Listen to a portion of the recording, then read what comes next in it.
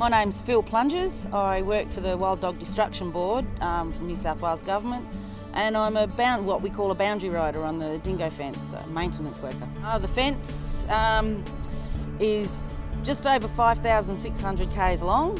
It starts at Yallada on the west coast of South Australia and winds its way through South Australia, hits the state borders, New South Wales, South Australia, and runs along Queensland, New South Wales, heads north just after Hungerford and finishes at a little spot called Jandowie, just north of Kingaroy in Queensland.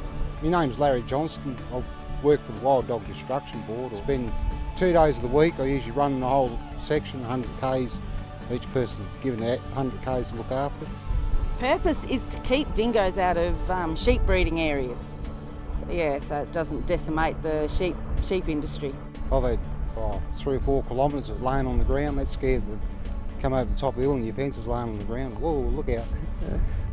Most of the damage actually gets done by kangaroos and pigs. Dogs aren't really much of a problem. They'll pull at the fence or try and dig. If they can't get through, then they'll just give up. But yeah, roos and pigs, if they want to get through, they will get through. Yeah, well, third generation, I heard that my grandfather did cut mulga for another contractor to supply it when it went from a rabbit fence to a dog fence, because originally this was a rabbit fence trying to block the rabbits from coming through.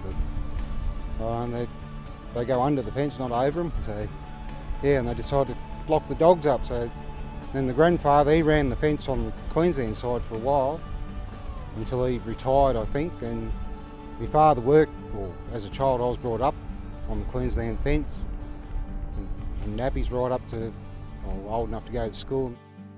No, well, I am one of the boys. I don't get treated any differently. I'm not quite as strong as they are, but I mean, we all work alone pretty much. If I need help, then yeah, I got people either side of me that can come and give me a hand with anything. Monday, I will do a fence run west to Cameron Corner, check the fence, any quick repairs I fix.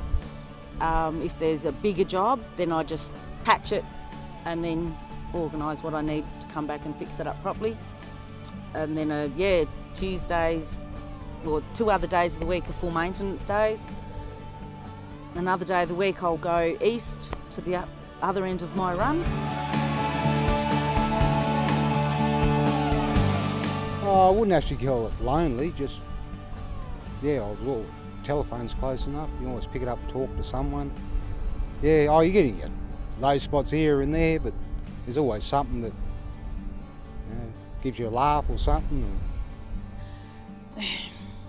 It's quite peaceful, really. I mean, you can sit outside, you see every single star there is.